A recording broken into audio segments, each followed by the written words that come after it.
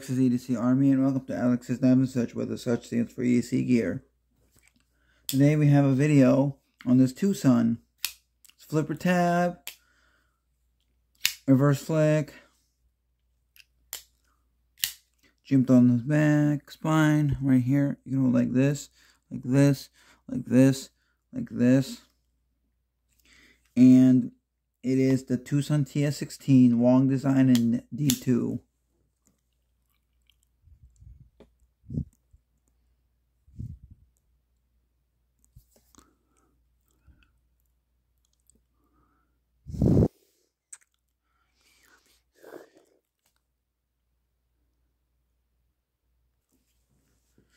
And it has a jimped liner lock.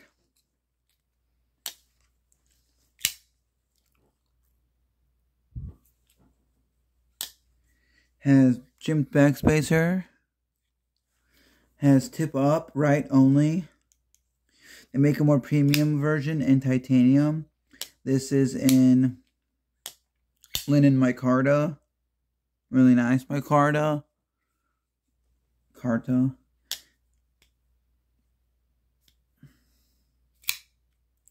Very nice. Decently slicey. Thin. It has a little bit of blade play. Let me fix that real quick while we're here with the VFX selector.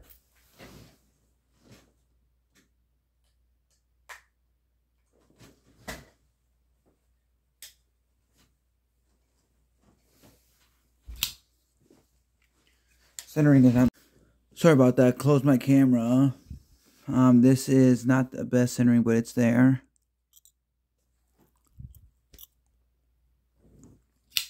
Let's do a cut test.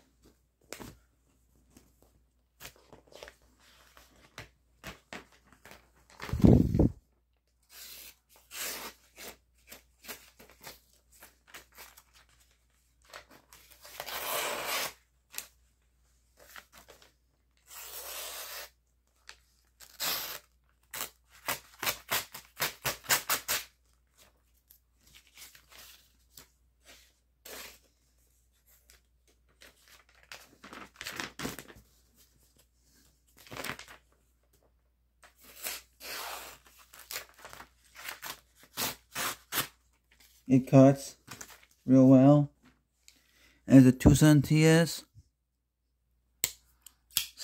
126. Tighten this up so it's not as fidgety. Still is.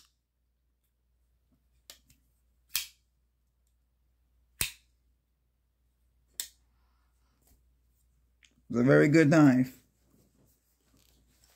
for under $50. On White Mountain Knives, you can find it if it's still available. That's the only place I know about it so far, as of now. Let's do a size comparison real quick with the Beyond EDC Night Horse Nahavia.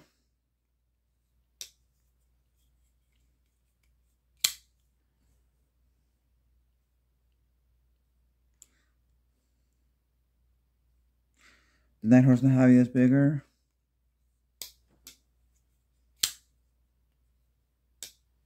And we have one more size comparison. I believe this is the Basilisk, but I could be wrong by Damn Designs. If I am, let me know.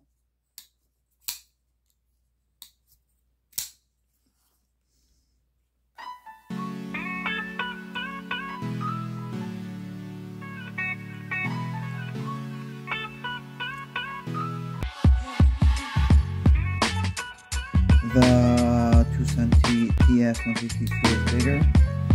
When I say get this budget version, you don't want the premium version, yes. Less than $50, you have no reason not to pick it up from White Mountain Knives if it's still available. I don't have many Tucsons, only 2 of them, but yeah, like this.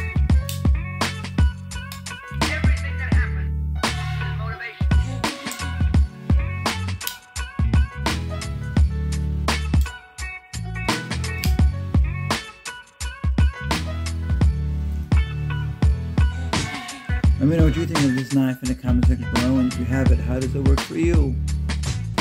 Look out for the guy, girl, chill left. Look out for the guy, girl, chill right. Hashtag be up, hashtag DSKFS. Choose love, not hate. This knife feels great in hand. Suggest you feel this part. The ends. And right here. Right here. This is a good knife. I regard the work of motivation the most important work in the history of man. Everything that happens is motivation. And remember to use your sharp blade.